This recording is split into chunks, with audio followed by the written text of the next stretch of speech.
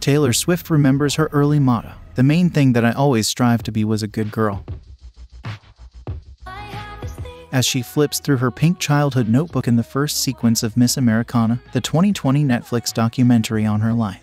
Since then, she has used this belief system to build a successful career in generating wholesome hits. Even when she impersonated a campy villain on Reputation, the main goal was to highlight how uncomfortably the costume fit.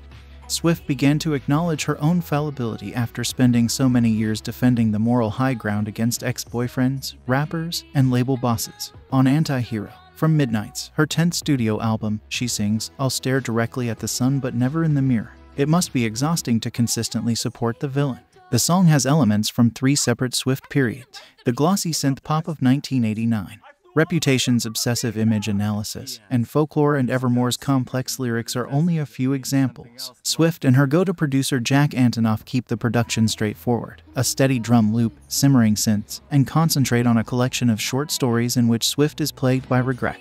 It almost seems as though after writing in circles around her colleagues for a very long time, Swift got bored and set herself silly small challenges. 4 times as many rhymes in the pre-chorus. Make another call to 30 Rock. Imagine the horrific fallout from your own murder. All of these instances draw attention to themselves, giving the song's peculiarities a bigger impression than the welcome lightness it adds to Swift's penchant for self-mythologizing. She is correct that supporting her can be draining at times, albeit perhaps not always for the reasons she believes.